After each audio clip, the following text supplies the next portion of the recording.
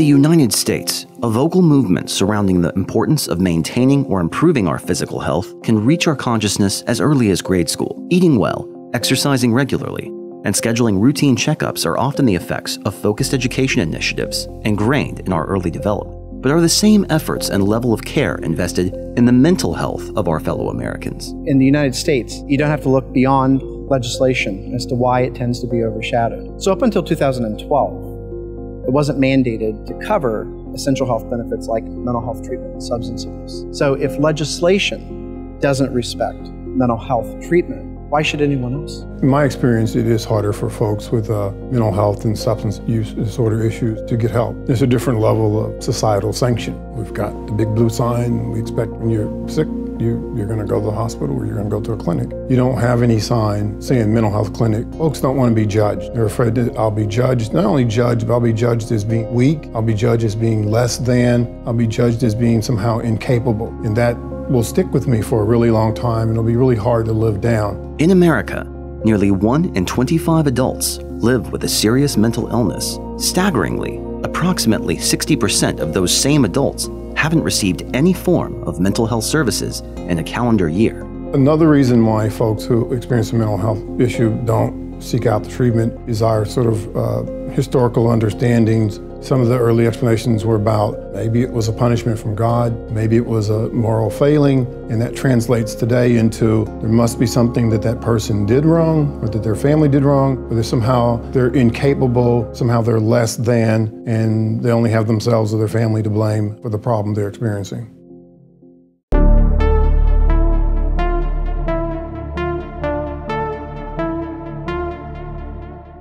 As 1/2 of chronic mental illnesses begin manifesting by the age of 14, it has never been more important for us to support a cultural shift in how we view and treat mental illness.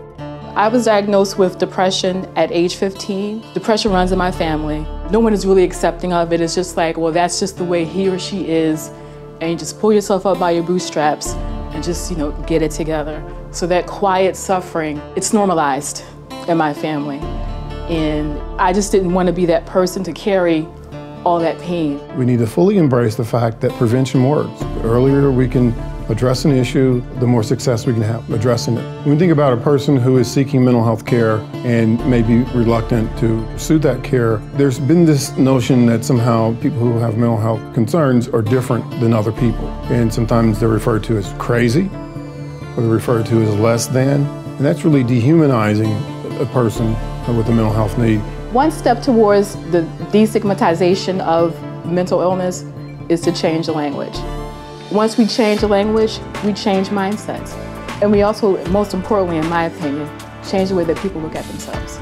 Mental wellness is essential to everyone's overall health. Thankfully, the National Association of Social Workers strives to end the age-old separation of mind and body, the first real step towards removing the stigma of mental illness. Physical health and emotional health, they go hand in hand. I can't see emotional wellness without physical wellness. And one without the other, you're going to see a deficit.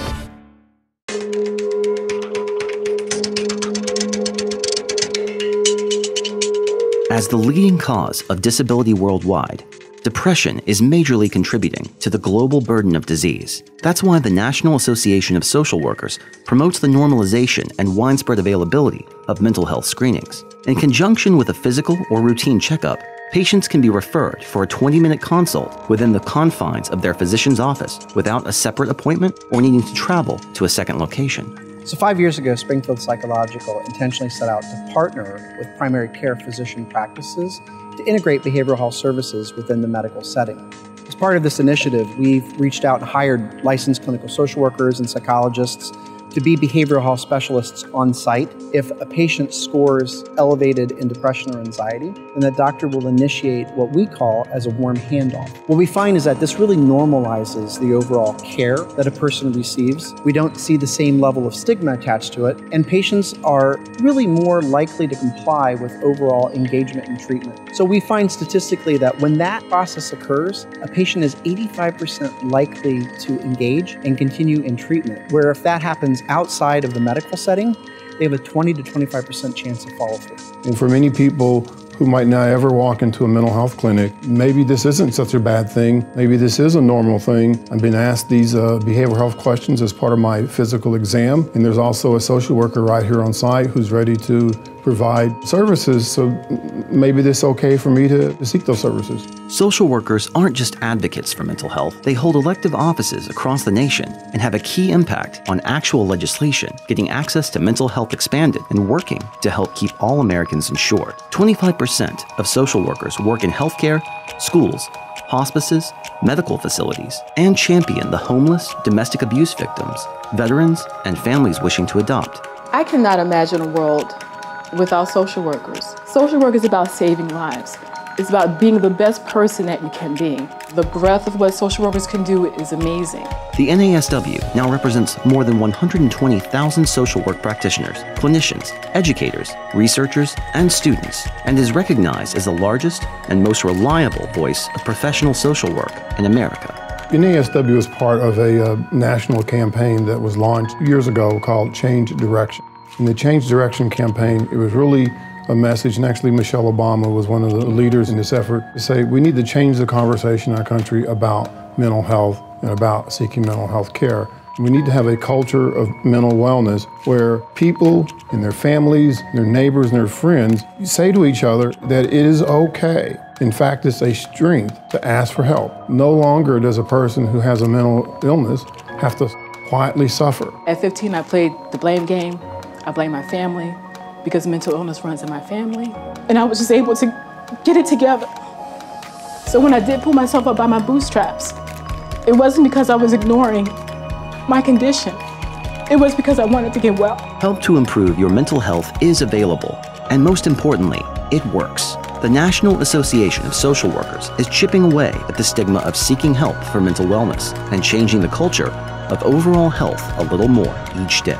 To learn more about the National Association of Social Workers or to become a member, visit socialworkers.org.